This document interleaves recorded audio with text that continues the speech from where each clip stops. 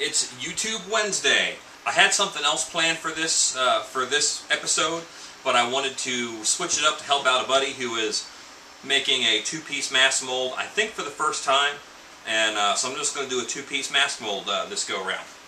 I won't get to pouring it up, but you will see the whole molding process. So, let's get started. First, you need a sculpt.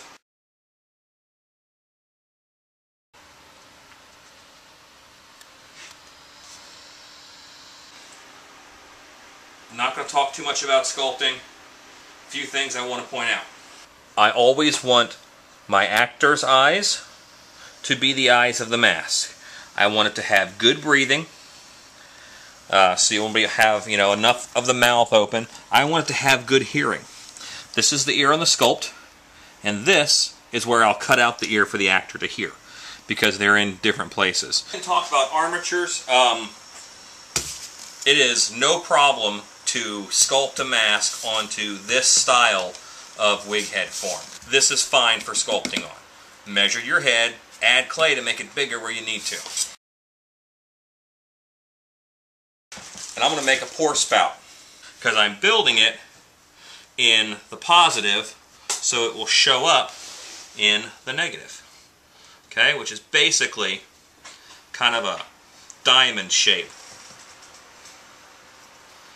Okay, that I'm pulling up into the back of the mask where I know I'm going to trim. But I want to have a pour spout because that will make my life easier down the road. Pour spout. This will be hollow, alright? This will be a bowl, because I'm making a plaster bowl right now, two-half bowl. When I strap it together, this will be a pour spout, because where the clay is, nothing will be but latex. I'm going to fill it up, then I can pour it out with the pour spout. I need to seal the sculpture. I'm going to seal the sculpture with any kind of like a Krylon crystal clear. You can use hairspray. Basically, I'm spraying a thin layer of plastic on this that will help get the clay out of the mold later.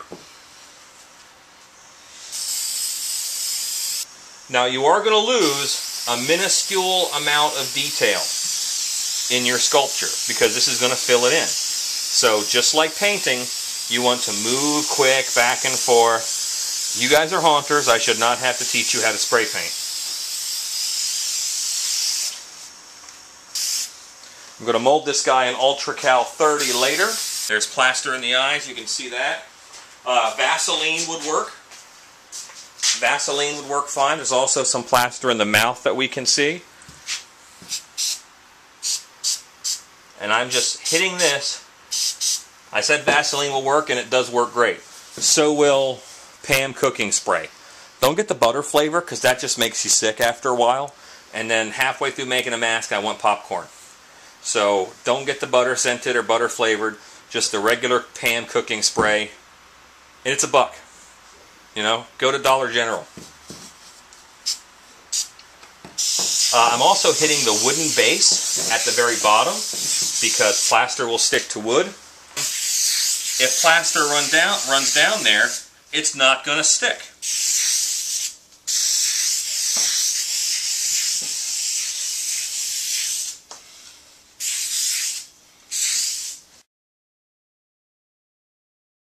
Next thing I have to do is I have to make a clay wall. You need to make a clay wall that divides the sculpture in two. If I just had made a one-piece mold, it would be very difficult to get the plaster head out, and it'd be very difficult to get the clay out. And by very difficult, I really mean impossible. In making the clay wall is divide the sculpt in half. Like halfway down, right there. Mold the back half first. So I'm going to set my clay wall up and I'm going to push it down on this side so that I can paint plaster on this side and it's supported. And then this will be dry. I can peel the clay wall off, lay this down, and then I can get into the detail of the face without it all running down and making possible air bubbles. I have a very basic set of sculpting tools. You're going to have a tool called a clay cutter. It's a piece of steel wire, 2 wooden handles.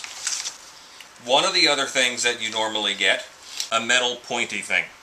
This is what I normally cut my clay with for my clay walls. I want to cut all my clay walls ahead of time. I don't want to be in the middle of wall making and not have enough slabs of clay. I'm taking my clay cutter. I'm going to go down about 3/4 of an inch, maybe an inch.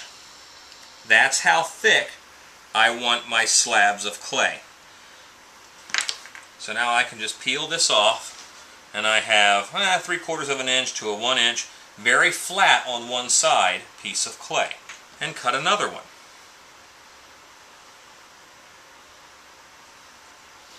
This clay is very soft, and this clay cutter runs right through it. With my wire, I want to cut these down the middle long ways. That is going to be the thickness of my mold. Okay, the clay kind of comes in the perfect size to cut it in half, and my wall is going to be about that thick off of the mask. Here's the mask head, here's the wall sticking up. I'm going to cut these in half, pretty much neatly. I'm not measuring, because I just don't. I want you to see is how I'm putting these on. I have a couple of these pieces are a little bit thicker than the others, and that just tells me they're going to be a good base. I want to keep this side of the wall as flat as possible. I also want to maintain a 90-degree angle with the surface of the sculpture. I don't want my wall to be angled this way or angled that way. I want it to be as straight as possible.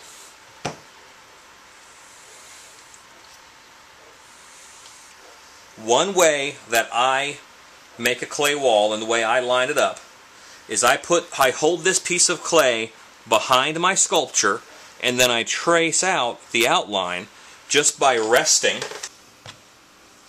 I'm holding my clay behind. It's actually well past where I want my wall to be here, but I'm holding it back here so it can disappear.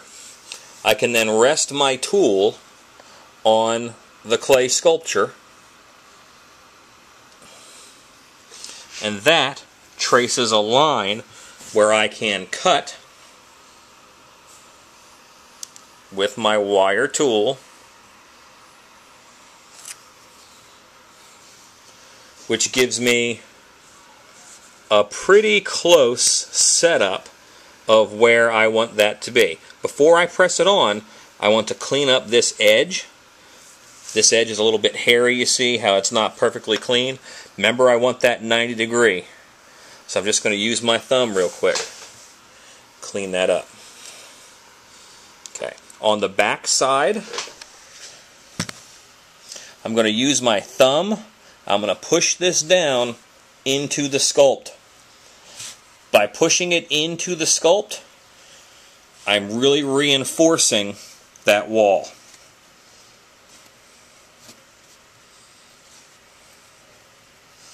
And that gives more surface area hanging on to the clay. Okay, holding it back.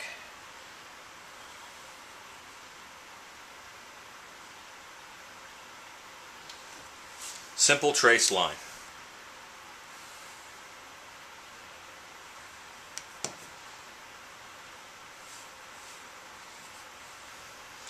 Clean up the edge a bit with my finger.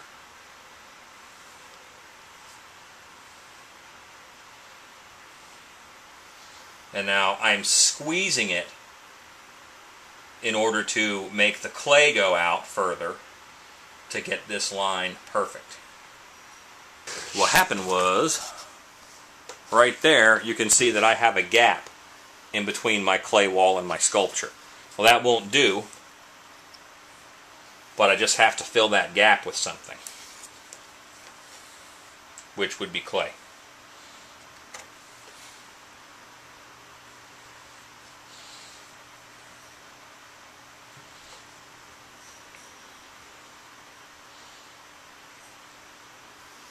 Using my thumb, fixing that seam.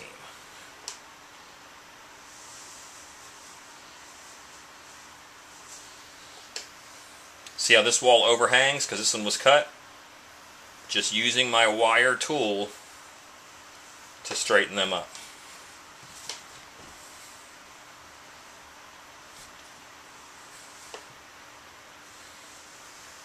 Now there's very little evidence that I had to blend right there.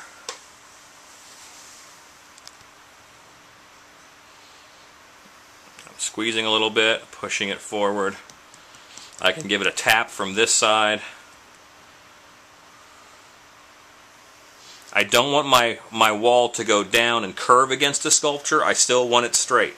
So if I do that by tapping, I've got to go back and clean that up with the wire.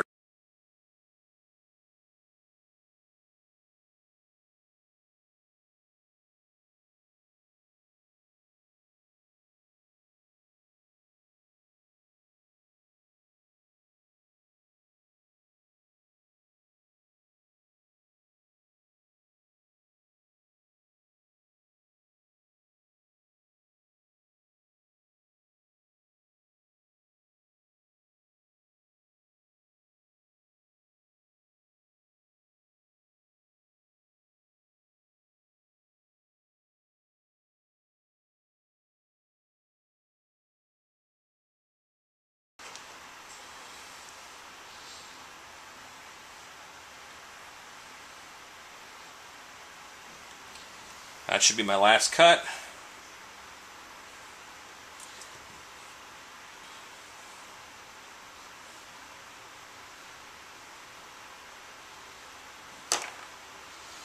I kind of have a camera in the way of where I normally work, so this is a little sloppier than normal.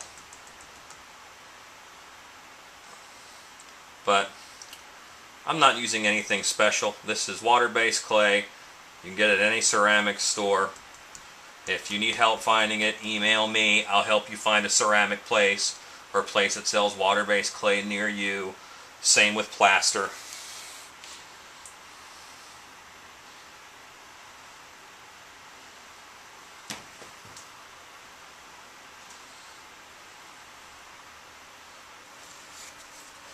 All these little extra pieces that I cut off, I'm going to make these little triangle wedges and just put a few on the back end to help hold that wall up.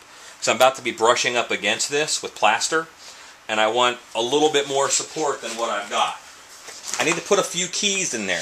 Keys are a semicircular depression on this part of the mold, which will correspond to a circle out depression. To make it, it helps use something that is semicircular. These little measuring cups are perfect, but you can use a spoon, you can use whatever.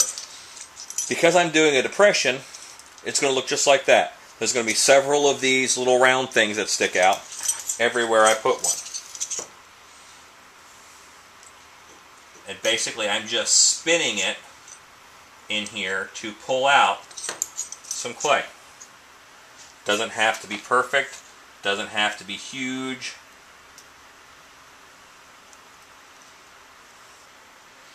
I used to do a gutter key, which is one big key all the way around, but it always broke off. So it was kind of useless after the first or second pour.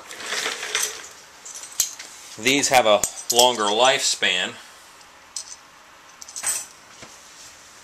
At this point, one more time, I'm going to hit it with crystal clear, because I did 2 coats before. Okay?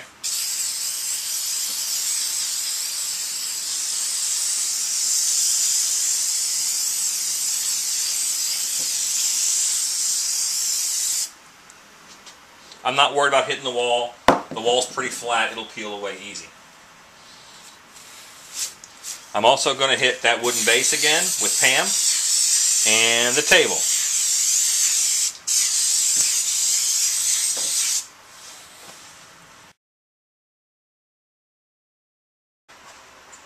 A mixing bucket.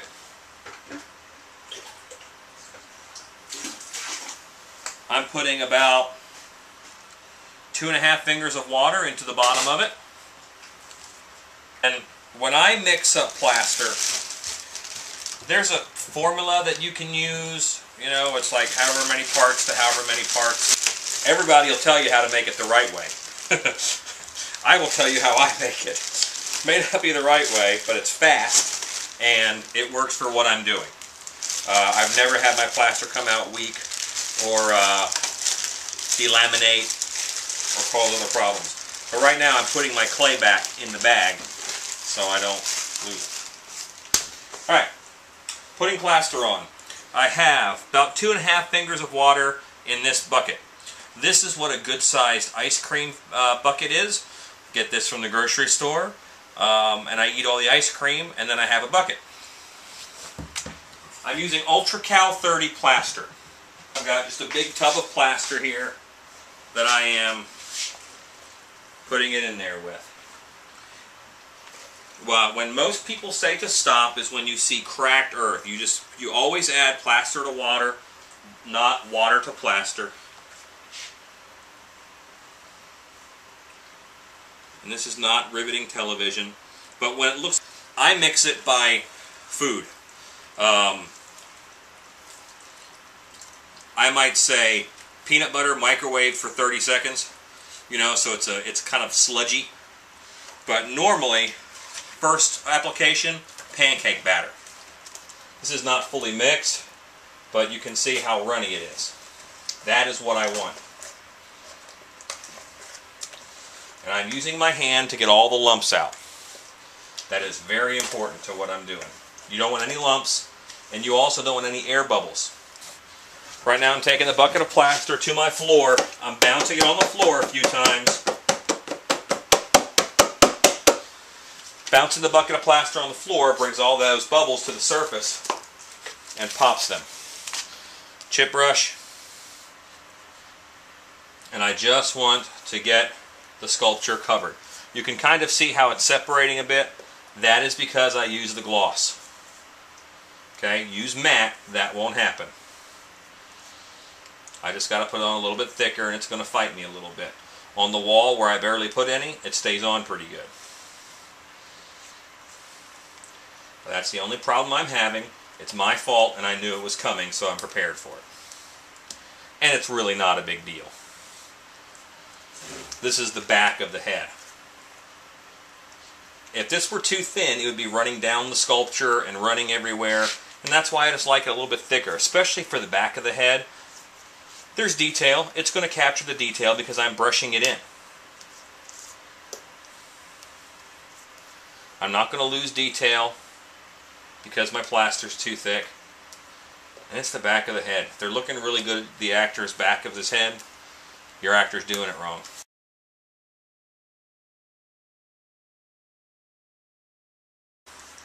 When you're doing parts of the ears or any deep holes, you really want to push it in there to make sure that you just get good coverage with your plaster. Because air compresses to a certain extent, you can compress air into a hole and then it pushes the plaster out. So you get an air bubble. And where you want to be a nice deep crevice ends up not that deep because plaster didn't get there to make it in the mold.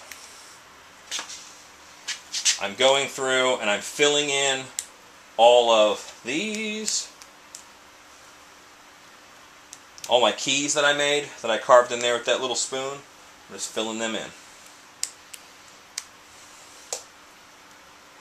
And any dimples or cracks on the head, I want to fill in with plaster and get a nice smooth finish.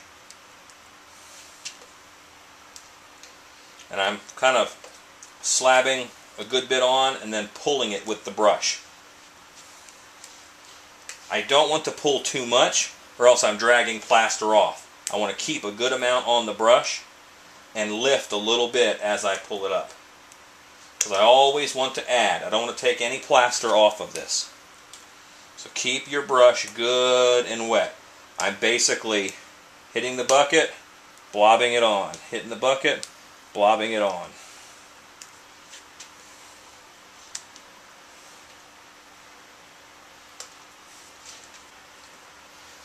Okay, right now I'm getting thicker plaster. Alright? It's kicking as I go. I'm going to stop with the brush.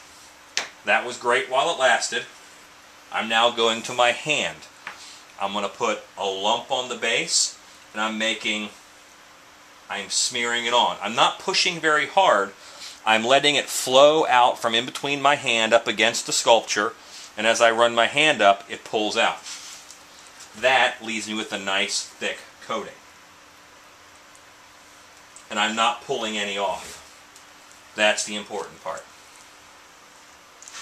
When it comes to my walls, I can get a good bit in my hand and just use the wall to scrape it off. Alright, then I use my finger to make sure there's no air bubble there as I blend those two together. Almost out of this batch. When I mix up my next batch, I'm just going to mix it thicker to begin with. I'm not going to wait for it to get this thick. I'm going to mix it thick.